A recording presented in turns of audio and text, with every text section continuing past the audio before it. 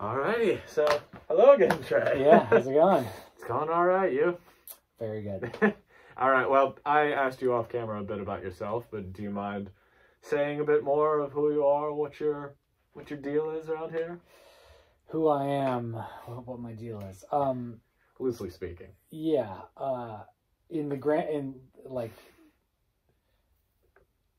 as in right now, or just in my life, Let's start with right now. Oh, right now I'm spending most of my time arranging is mostly what I'm doing.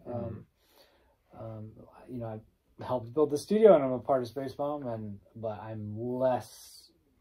There was a time when I was here every day. These days I'm not so much, so I'm doing more arranging. And so I'll be here when I'm recording and working on stuff like that. And I also have a sample library company that I own. So that's sort of my nerdy side project that I've had for years, but during COVID I kind of started getting into it again. Believe me, I'm all for nerdy side projects. Yeah, because you know, every record label basically stopped the budget on everything, so no one was recording for a while. So anyway, so I kind of put some life back into that during COVID, so I spent some time on that, and so it's mostly that and arranging. Well, mostly arranging, and then that. That's kind of my day-to-day life these days. Sounds like a good MO. Tell me about arranging. So yeah, I mean, at this point, I've been doing it for, let's see, it's 2022, so over 10 years. Wow. The first record I did was Matthew E. White's first record. When he kind of came up with the idea to start Spacebomb, and he wanted to do these kind of arrangement-heavy records. And I had done some strings, like writing for strings and stuff when we were in college together. We had done a few weird side project things, like some orchestra stuff. And so that was the first record I did. And then kind of from there, you know, one record leads to the next. And I didn't really ever intend, I mean, I was always interested in arranging, and I studied it quite a bit in school, and I've always been interested in it, but I never kind of thought I would be an arranger. So one record to the next, and then someone hears the thing you do, and then you get to ask to do it again. So I've been doing that now for 10 years, and it's great. I love it. And it's kind of like, you know, one of those things you don't plan for it, but it ends up being something that's quite fulfilling. And you know, for many years there, I was touring a bunch too, but I don't really do that anymore at this point. I think I'm too old for that. Stationary. Yeah. I got kids now, so it's like, you know, arranging, I can just be at home, you know, for the most part. So yeah, I mean, so it's mostly, I would say 85% of it's string stuff, but then there's just orchestra, full orchestra stuff, and some horn arranging and things like that. So, and I'll do a little producing. You know, I did a record with this singer Nadia Reed a couple years ago. It's a really cool record that I did the arranging, but I also produced it too. So arranging in the grander sense of the word, telling everyone what to play. The wide definition. Yeah, telling the drummer what to play also.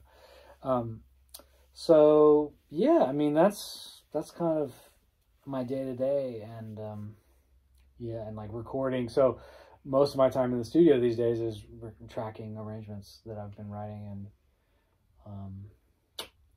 yeah, that's pretty much that. That sounds like a good day-to-day to me. Yeah, it's not bad. It's not bad. Would it be safe to say that this kind of comes from passion, that drive that you kind of feel to do this stuff? Because you said you love it.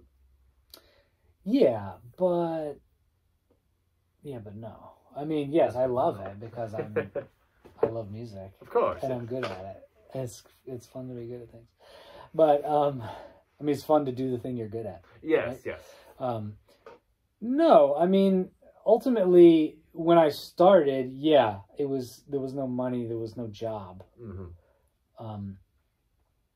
So when me and Matt and the other guys in Spacebomb and the other people around made that first record, the first Spacebomb record, it was, I want to say it's not about passion. Of course, making music good has to have passion, but I mean, it's not like, sorry, scam, likely. You should probably get that. Mr. Likely. It's not as though I would be, doing it every day if it didn't pay anything. Mm-hmm. You know what I mean? That like makes someone sense. who's just an artist and they make some kind of performance art, no matter what's going on in their life. But at the beginning, it was that, but it's a passion to create an environment for yourself where the thing you want to do is the thing you can get paid to do and live your life doing.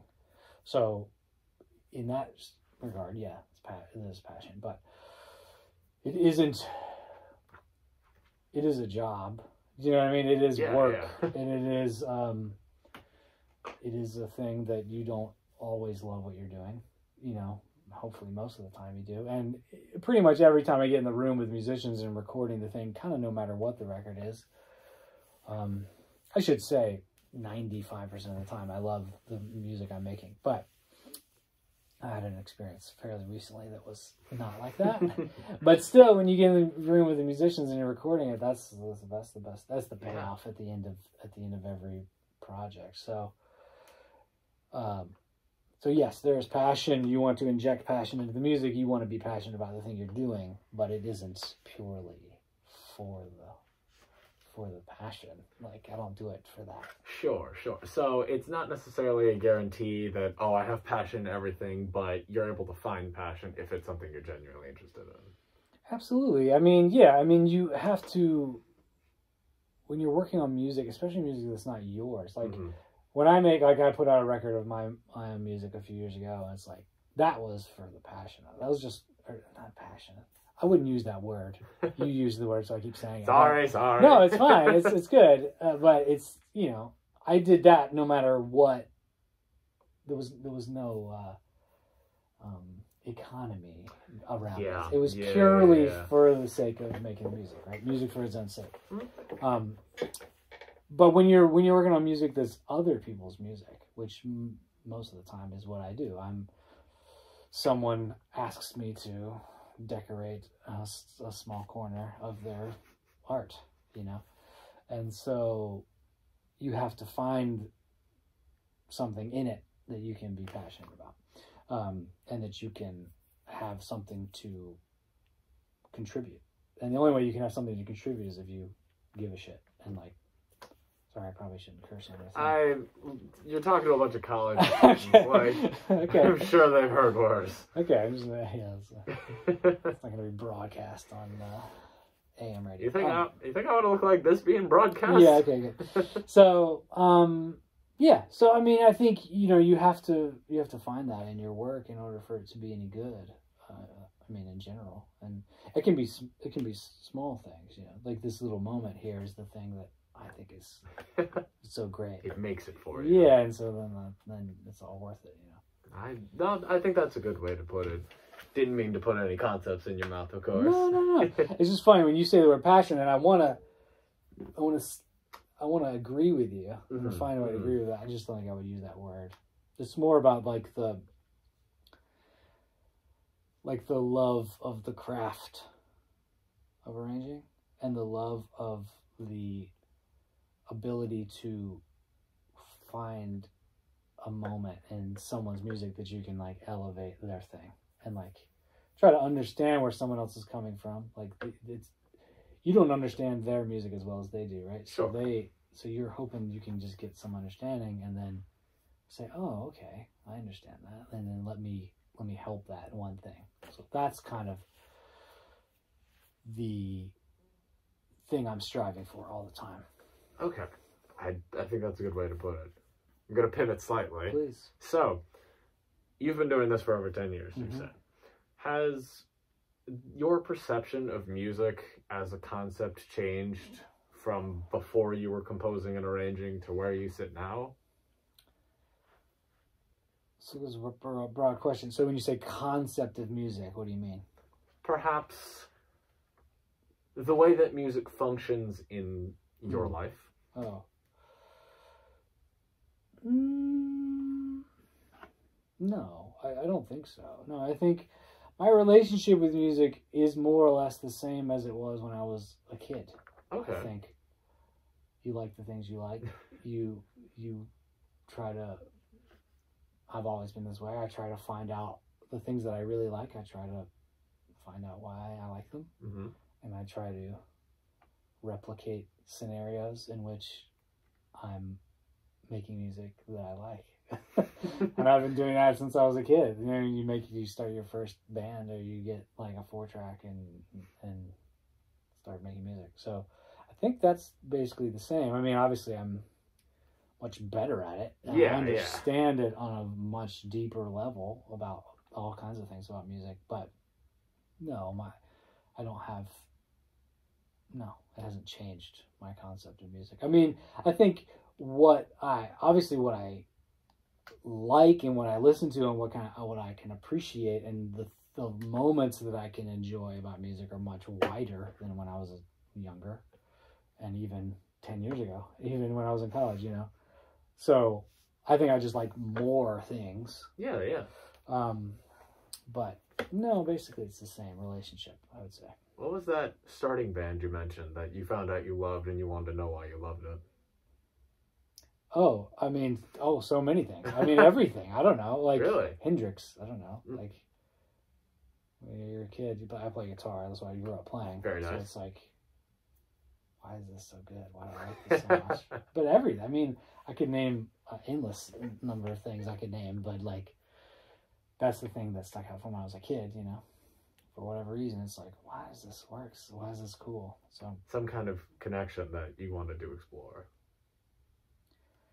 Not a connection. It's like there are things inherent in every piece of music or every musical statement. There are things about it that exist like in nature. Do you know what I mean? Like the way the sound works. I think that it's not about like a relationship with. I mean, I have a relationship with all this music because you have a history with things and you have personal relationships. But I mean more about that inspiring thing that is just purely like, whoa, I like the way that sounds. What is going on? But basically, that is the same, and that is the whole thing to this day. And like when I'm arranging something for somebody, it's like you hear a sound, and you're like, ooh, that's a cool sound. Like, how do I manipulate that or make that work with this new thing? Okay, that makes sense. Thank you for putting it in a way that made more sense to me. Yeah, I try. Yeah, you did good effort, for good, sure. Yeah. Let's see. So, you have worked with lots of pretty decently well-known artists. Matthew White, as you've mentioned, has had some success. You have Helado Negro, Natalie Prass. Have you ever felt like a little bit of pride when you saw that they did pretty successfully? Yeah, for sure. Yeah, I mean, I think, you know,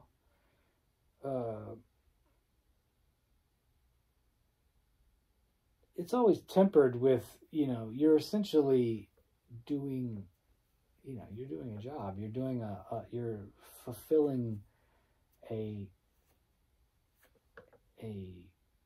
function in whether it's a record or an artist's whole career or whatever it is. And so you have pride in the fact, you should always have, I mean, I would hope that when you're doing things that you feel like you're doing a good job, you have pride about the thing you're doing.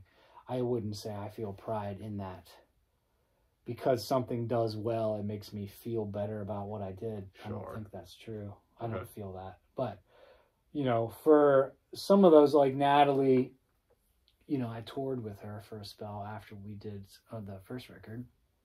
And I did the same thing with Foxygen. Like, I made a record with them, and then I toured with them. And so there's a kind of a different world where you're on stage with someone, where you're kind of experiencing them in a different scenario than the reason that you're there, right? I was there with Foxygen because I wrote arrangements for the record, and then they needed an MD to go out on tour and put a band together. So I did that as a secondary job. So then I'm on stage, and they're getting all these, you know, screaming fans and stuff. Big, massive audiences. So you have, that's kind of like, you get to see it from another angle. So that's cool. But I don't know, I kind of lost the thread there. Well, tell me about touring. Touring, yeah. I mean, I like it. I like a lot of things about it. I think at this point, like, I'm just kind of done with it. But, I got to see a lot of the world and, Europe and pretty much all the U.S. and South America. Many times. To name a few. Many times over. Yeah, I mean, I feel very fortunate,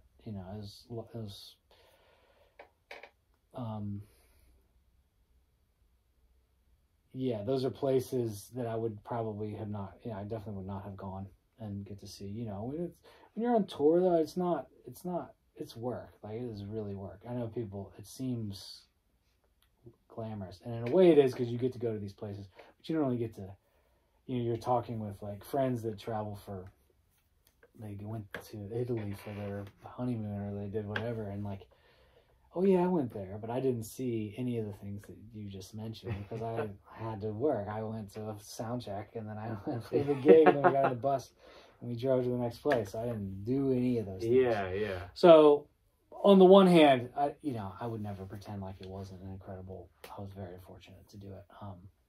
But on the other hand, it is like, it's work, and it's hard. It can be really quite hard, actually, and very tiring and taxing. So, I think for me, I'm just kind of done with it. But, I mean, there are places I would have liked to go on. I never got to go to Japan, never got to go to Australia. So, there's still time for leisure trips. Yeah, maybe. We'll see. But, yeah, no, I mean, it could go there for vacation. But so, yeah, for that reason, it's definitely cool and worth doing. And some people obviously do it their whole life, and they love it. Sure, yeah. I think,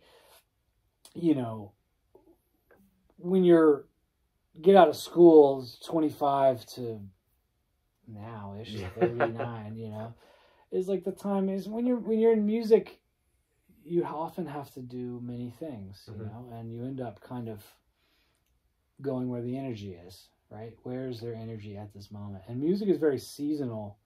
The music industry is very seasonal. I don't mean like summer, fall, winter. I mean, just like there's a season for a certain kind of thing, and you'll feel it. Like, okay, like right now, I'm just like arranging all the time.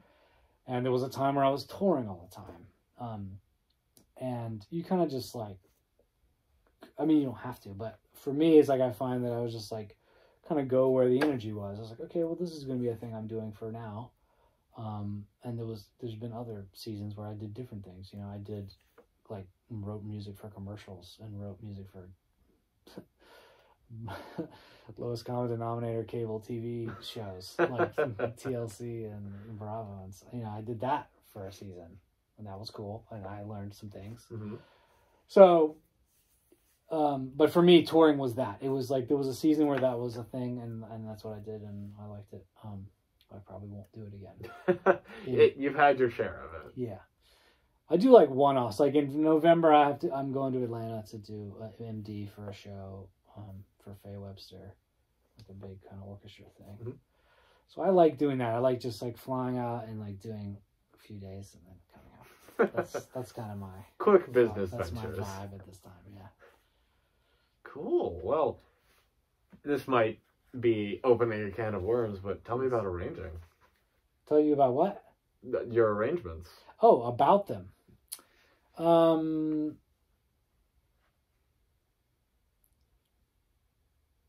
In what respect? I mean, it's such a large question. I knew I was starting something big. That is a can of worms. But... I suppose your process of arranging. Process. Yeah. Process for me usually is someone reaches out. Usually the basics are they want strings. That's sort of the extent to which they've thought about it. That seems to be your go-to, yeah. Yeah, but when I say that, I mean that they don't have a clear picture of what they want. They just, this song is pretty. I think it should have strings. Producer guys, like, we should have strings. Okay. And so then I'm called and brought in to put strings. And so it's a fairly open-ended, often it's an open-ended situation. Sometimes people have specific ideas. They hear this melody, or, oh, I played this part on guitar in the bridge, but I want it to be strings. Most of the time it's not that, though, but occasionally it is. And so, yeah, and so you're trying to essentially distill the song down into what you think the important bits are, and like try to find a place for whatever the instruments they want to live, you know?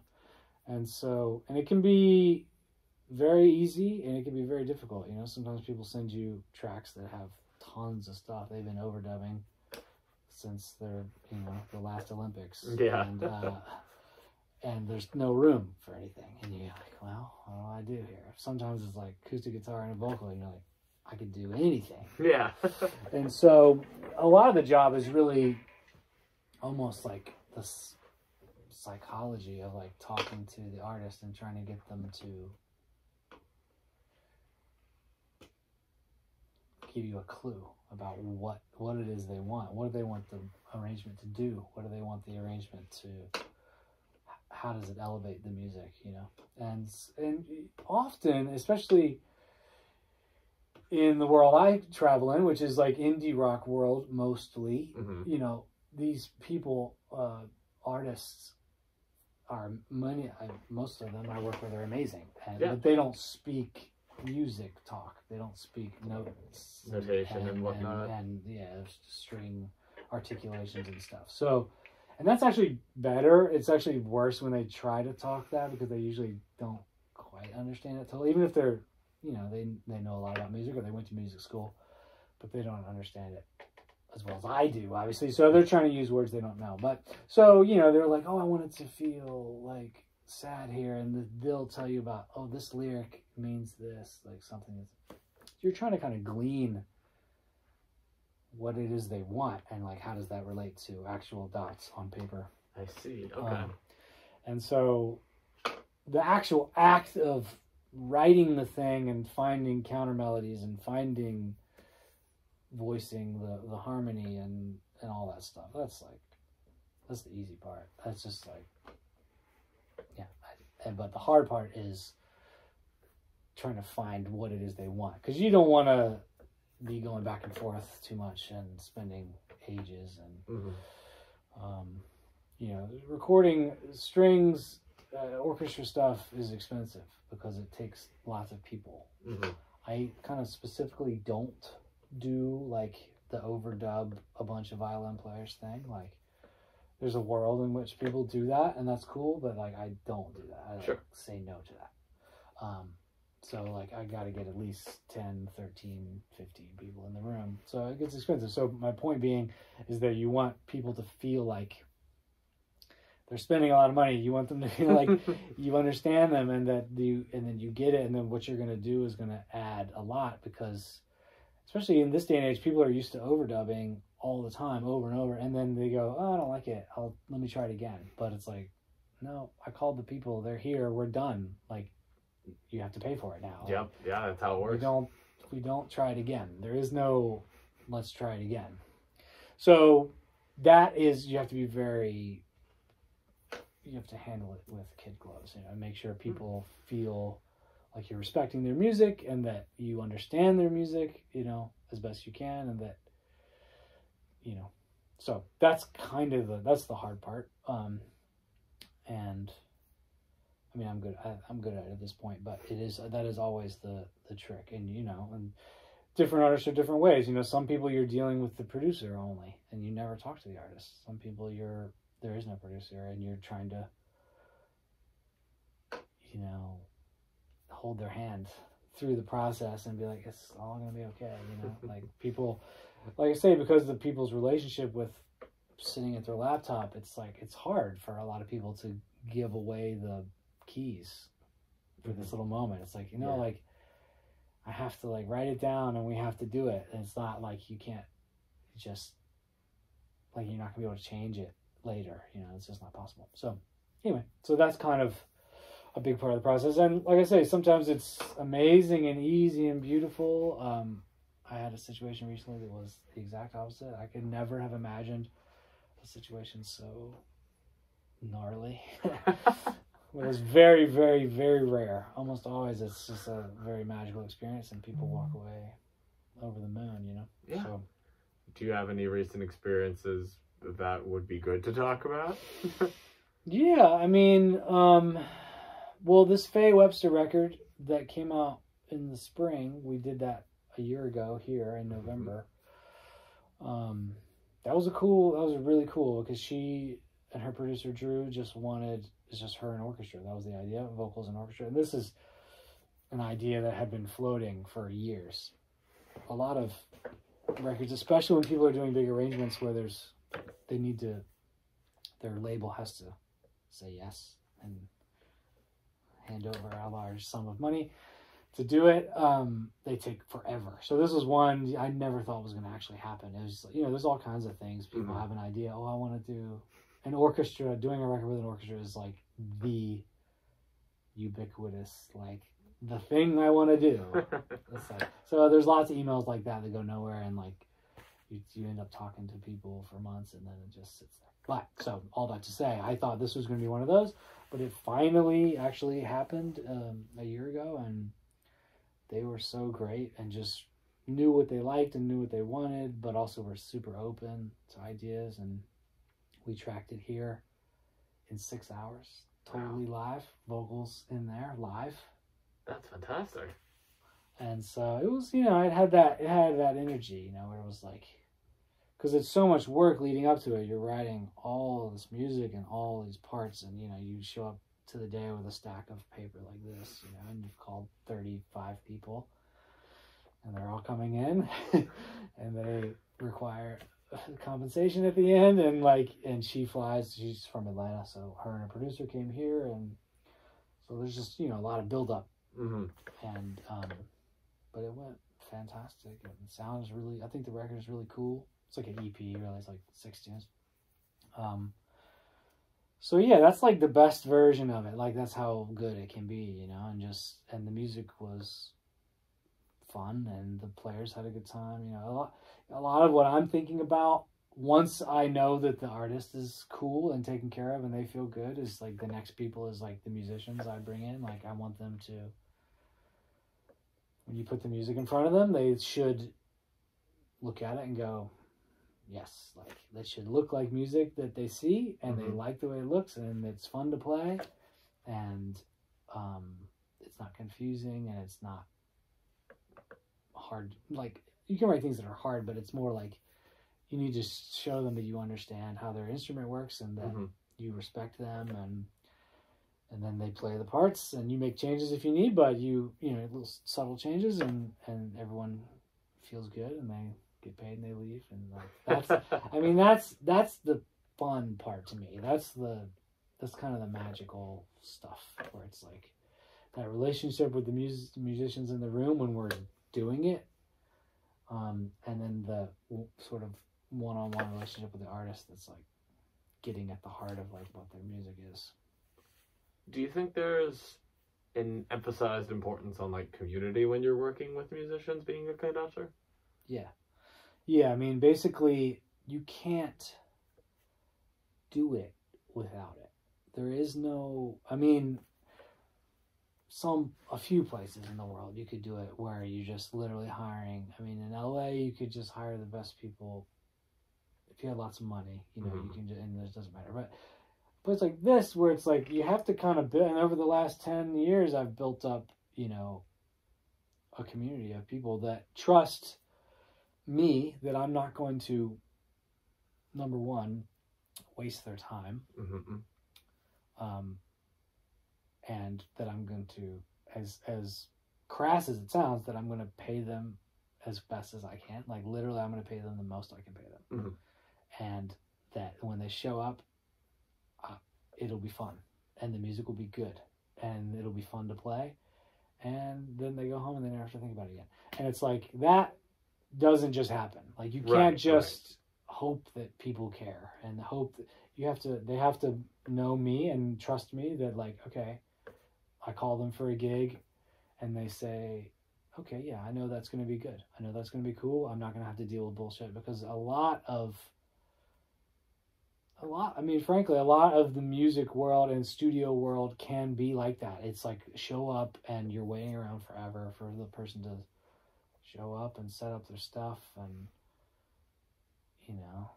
it's fine for a certain thing. For like, if you're the drummer that like is like the baddest cat in the world, you can show up and just take your time, and the producer, everyone, they've got a studio, or you're recording in someone's garage, and so like even like big artists, they're recording at home, like they don't care.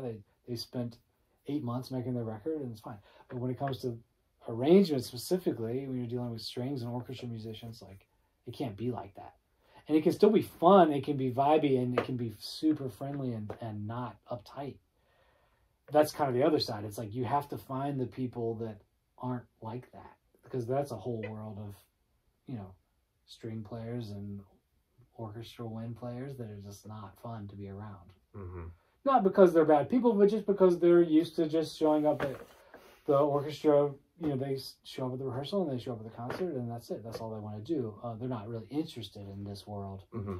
So finding people that do like coming to the studio and do like playing on indie rock music, frankly, but you know what I mean? So it's like, it's a weird like Venn diagram of people that you have to find, and that you have to get them to trust you. And at first, early days of Spacebomb, it was hard, and we made some mistakes. I made some mistakes, and like, meaning like just like, just not dealing with the business side in the right way, or wasting people's time, or like not planning things well. It's like, for me, it's like it has to be planned like down to the minute. Like the Faye Webster record we did in 6 hours, 5 or 6 hours, and it's like, it didn't just happen. Like it was like months of work to make sure that we could do it in that amount of time, and like timing it down to the minute. Like I'm a crazy person for that kind of organizational stuff. But for her, it was magical. For her, she just showed up, she sat in that room, she sang the songs. But really, it was like equations of like time, and like figuring out how long we had to spend on this, and like how much the budget they had, like how much time can we spend, which means how many players can I have, which means how good is it going to sound and how I need to orchestrate for this number of players, because we only have this much money and this much time. You know what I'm saying? Yeah. It's a huge kind of problem to solve. And then hopefully for the artist, they just show up and they go, oh my God, like, I have strings on my record, or whatever it is, How luxurious. I mean, it is. And it literally is luxurious. And they're often spending more money than they usually do. And so it should feel luxurious. You know what I mean? Like literally, it's a luxury. And so it should feel that way, and so when it's really good, man, it's even though it's a ton of work, but I like it, I'm good at it, and it's but in the moment, in the day, it's nothing like it.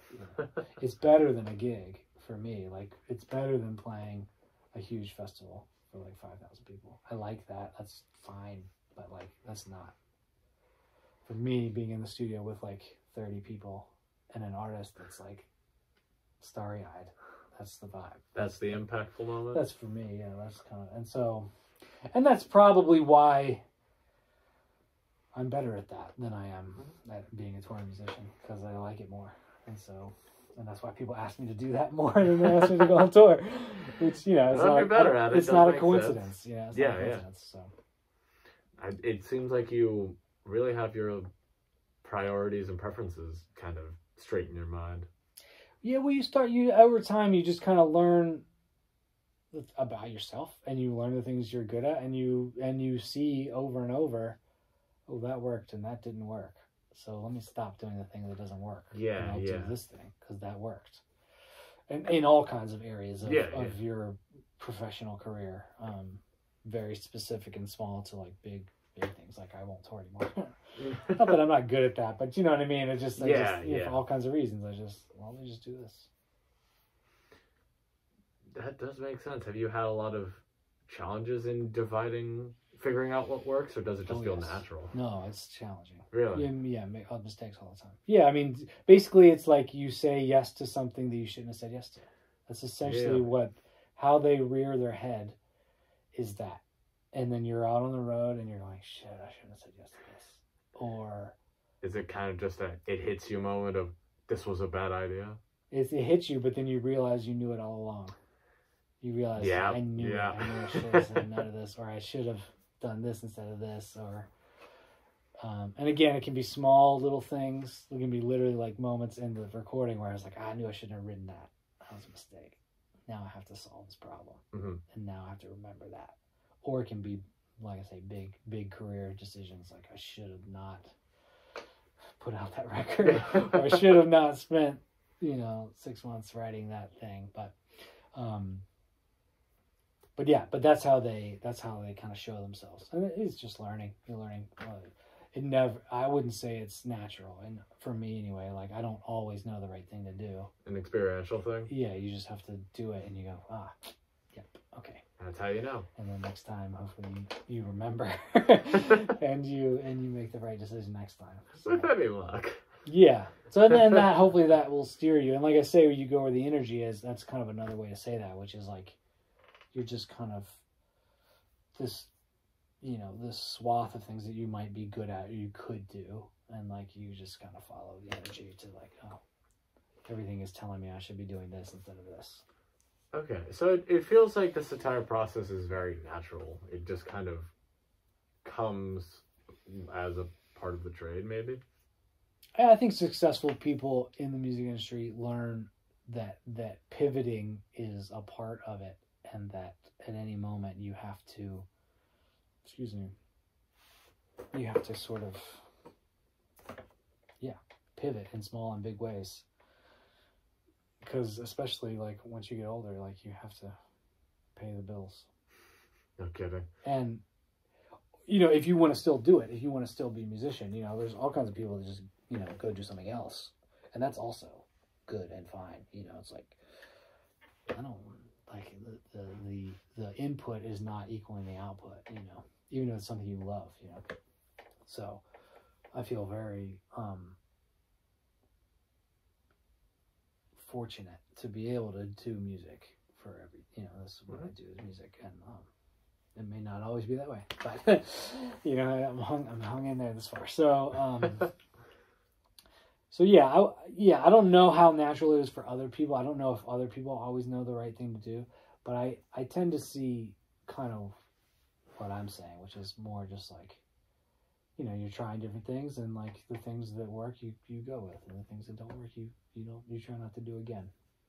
Okay, yeah, that does make sense. What has been your biggest trouble in this windy path of yours? If you've had like one particular, this was my big learning moment. I mean, there's been so many, really. I mean, I think, when I first got out of school, and I think a lot of people fall into this, which is they go, okay, well, what do I do now? And then you think, okay, well, what do people do to make money? I think that there's an idea that there's a job to get. Mm-hmm. And I always tell us, people always, you have a studio, you have whatever, an email address. People email you and they say like, oh, I just got out of college. And they always say, this is why I didn't like that word. They always say, I have an overwhelming passion for music. I swear to God, I've read that phrase 100 times. An overwhelming passion for music. They're overwhelmed by their passion. Wow. And I feel it. I feel that they have passion. But they think that there's some job that they're going to get. There is no job. And that's why I tell them, there is no job. Mm-hmm. You have to create the job. There is no job. And so, I think early on, I thought that maybe there was a job, And so, like I said, when I got out of school, I thought, well, what do people do to make money? And so that's kind of when I went down the road of writing music for TV and commercials and stuff. And I wouldn't say that I wasn't successful. I mean, I didn't, I'm not retired in the south of Spain or anything, but I lived off of it for a time. Mm-hmm. But it wasn't, you kind of realize like, okay, well, sure, I could probably grind this out and I could probably make a living at this for my life, but like, I actually don't really love this. So like, it's really hard. Every little corner of the music industry, and I assume every other industry, but I don't know about this. Right. So every little corner of the music industry is hard to get into. It's not easy. Mm-hmm. It's a little gate and there's gatekeepers around all the edges, and they do not want to let you in. Yeah. And so it's hard. So like getting into writing music, commercials, writing music for trailers, writing music for TV. And even though I had some success, like I wasn't like breaking in. So it's like, man, do I want to spend all my energy trying to break into this thing? No, not really. So, well, what would I like to spend my energy on? And so then,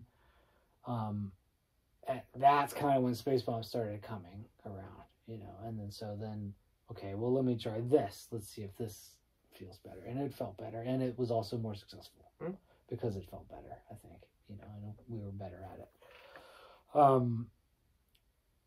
But I think my original idea for like writing music for like, it's like writing music for a movie. It's like, oh yeah, people make lots of money writing music for movies. That's a job I want to get. But you don't get that job. That's not a job you get. You only get that if you know the director. You know the director because you've been doing it. So the people that have been doing it for ages, they do it because they love it. They've been writing music for short films since they were 17. So you're not gonna get that kind of job. You're just not going to. Yeah. And so unless you really love it and you would do it no matter what, you have a passion for it, you would do it whether you were poor or you were rich. If that's not you, then you shouldn't be doing that. So I guess if I had a mistake to say, that kind of thinking early on, I think slowed me down from pivoting at the right time. I think I spent too much time doing that and maybe other little things, where I was just like, I was spinning my wheels, thinking that I was going to get somewhere and someone was going to go, you're really great. Let me hire you for this job. Even things that seemed like they were jobs to get, like when I'm touring for Foxygen, which is a band I did not know. I don't know none. They're from California. I don't know them. I know Natalie. I know Matt. I know some of the other people I tour with. I don't know those guys. I mean, I know them because now I know them. Right. At the time. And it's like, it seems like being an MD, being the music director for a tour is a job. And it is a job. But it isn't a job you get. They don't like advertise for that job. It was like they were going on tour. We had just made a record and they were like, oh shit, how are we going to retour on this record? We just made this crazy orchestral record. I'm like, well, let's ask Trey what he would do. Oh, I would write 3 horn charts and put a band together. We'd do keyboards, guitars, 3 horns, and blah, blah, blah. Okay, will you do that for us? Sure. Okay. So then I put a band together, write the charts, we go on tour. So it seems like a job that I got, but I didn't. I created the job. Sure. And everything in my experience in the music industry is that 100% of it. Really? That's fascinating. There is no job. So that's the mistake. I think that kind of thinking. And I get emails every other day from people thinking there's a job. They want to come here. They want to intern here. And I stopped, back in the day, I used to get interns, for this studio, and I had previous studios, but I realized it's like slowing that process for them. It's like you think you're going to get an internship and then you're going to get a job. You're not going to. It's a bummer, but that's just the way it is. Yeah. So I think that slowed me down a bit, but at this point it's okay. It's all a learning process, so you have to find it in your own way.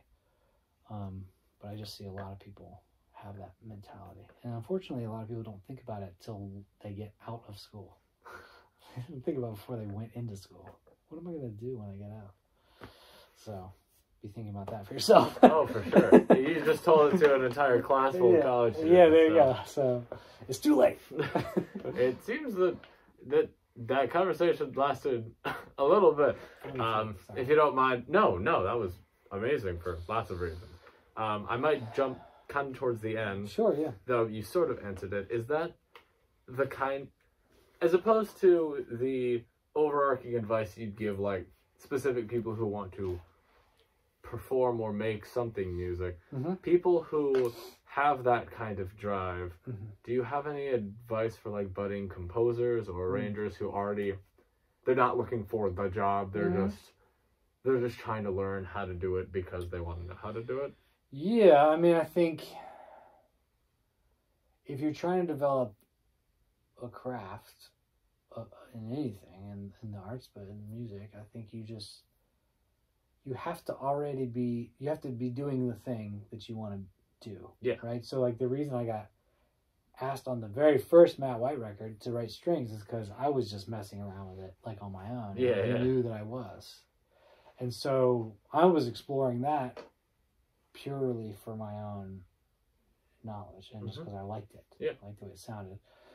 And so, yeah, things that you are interested in, don't wait for someone to ask you to do it. You just have to do it. So you have to create energy.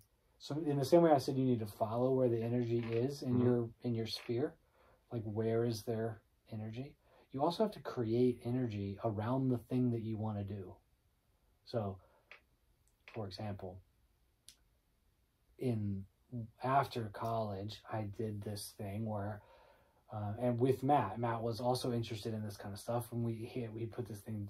He had this thing called Patchwork Collective, which was like this. It was like a concert series, and actually Dean was a part of it, another Spacebomb guy that you just met walking. Yeah. And some other guys were kind of loosely affiliated, and it was like, they basically put on concerts in Richmond where they would have like a classical ensemble and then like a jazz thing and then like a punk band, and it would be like the same. That would be like one show. There were all these shows all over town, and so one show that we did, I can't remember what the other artists were, but there was like an orchestra, like put it together, just like literally like slapdash, like who wants to be in this orchestra? Wow, nice. I don't remember how many people we had, but it was 30-ish or 20 or I don't know. Very nice. It was fun, and it was, we played a Gallery 5, and It was just like, I don't even remember what else was going on. It was weird and crazy. And so anyway, so that was a thing. It was like just for the love of doing it, and I wrote a piece, and we played it, and it was like, and then Matt was like, oh yeah, that was cool, and he had written something, or he was just putting it on. Anyway, so I guess my point being, create your own energy around the things that you like and the things that you want to be doing. Never, ever wait for anyone to ask you to do the thing that you want to do, because they're not going to unless you're already doing it. You have to already be doing it. I say the same thing for people that, they're like singer-songwriter, and it's like, oh, I want a record label. It's like, you can't have a record label until you don't need one. You can't have one until literally you're already doing it. You're already successful. I mean, maybe in the 90s and the 80s, like there was a time where that happened. Sure, yeah. People would just get plucked out of the suburbs and they would sign the deals. That doesn't happen anymore. You have to already be doing it. Touring, you can fill, a 300 cap room up the East Coast, for 2 weeks, and you have to have this number of Spotify streams or whatever. I don't know the metrics of it, but you have to already be doing it for a label to care.